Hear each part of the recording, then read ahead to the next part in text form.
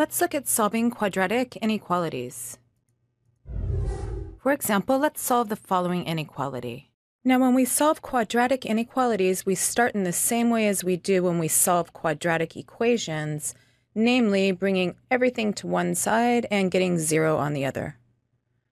So this gives us x squared minus 4x minus 5 is greater than 0. And now we can factor the left-hand side. It factors into x minus 5 times x plus 1 is greater than 0. Now, when solving these types of inequalities, there's a few different approaches. The first approach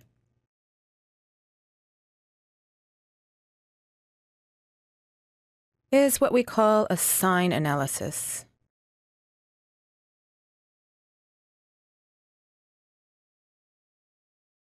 Now remember, if we have a product, a times b greater than 0, what does that mean? That means that either a and b are both positive or a and b are both negative.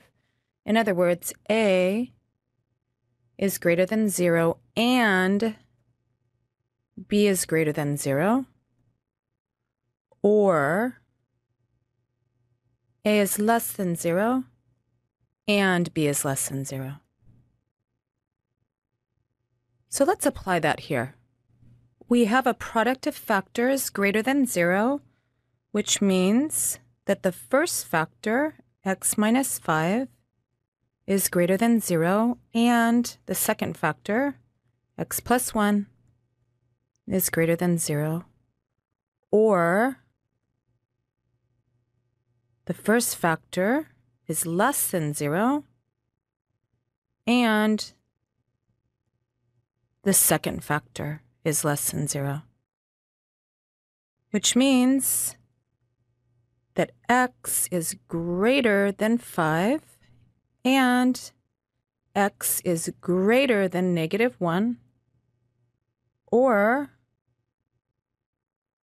x is less than 5 and x is less than negative 1.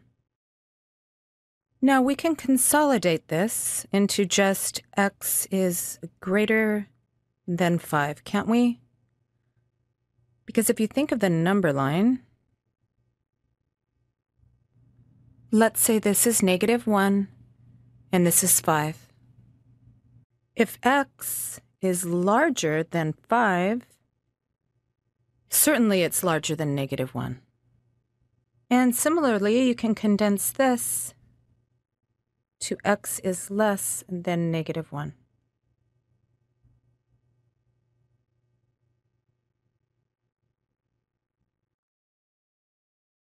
Because if x is less than negative 1, certainly x is less than 5. So combining these on one number line,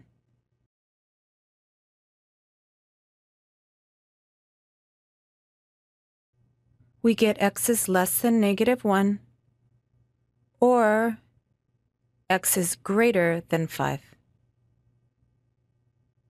And notice here that we have open circles at these values because our original inequality up here was a strict inequality. Now we're asked to put our answer in interval notation.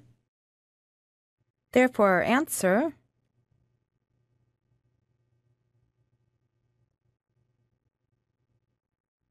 is negative infinity up to negative 1, open parenthesis because we do not want to include negative 1, union, again, open parenthesis because we do not want to include 5, up to infinity. All right, what about the other approach? The second approach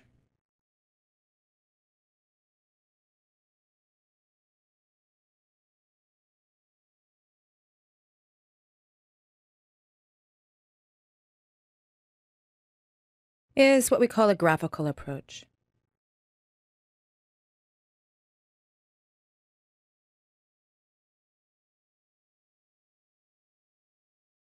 So we still start with the same inequality.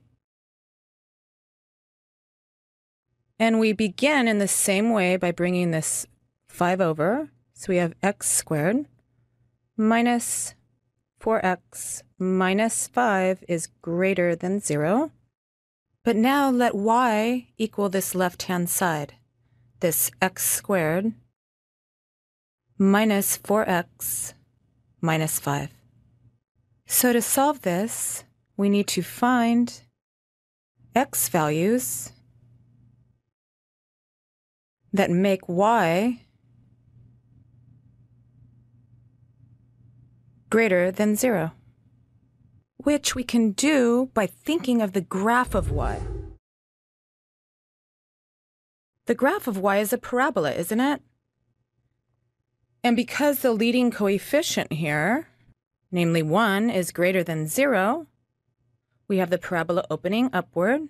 And we found this vertex here by using the formula that x is equal to negative b divided by 2a, which in this case is negative 4, divided by 2 times 1, or 2.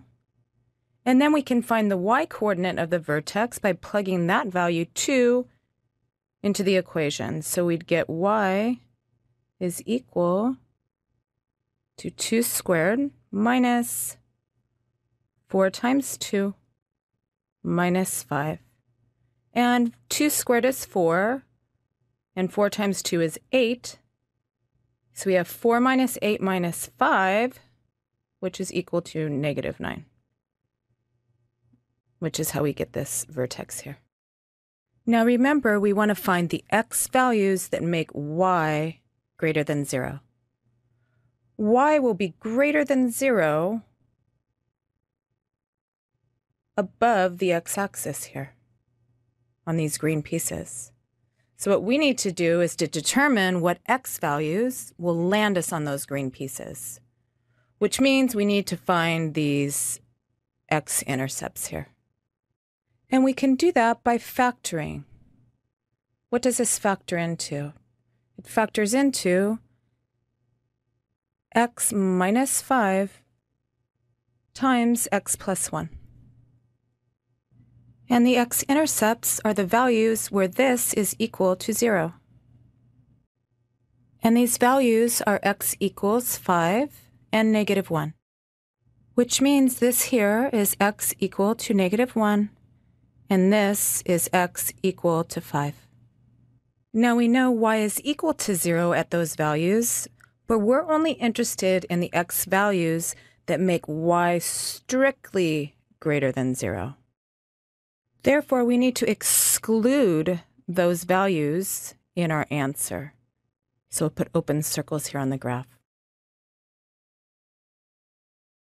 So as long as x is greater than 5 or less than negative 1, we'll land on these green pieces of the parabola. Therefore, our answer is the same as it was in the first approach, namely,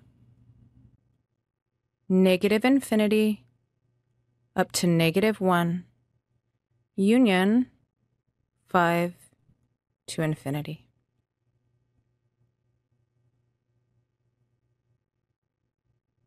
And these are two different approaches to solving quadratic inequalities. Thank you, and we'll see you next time.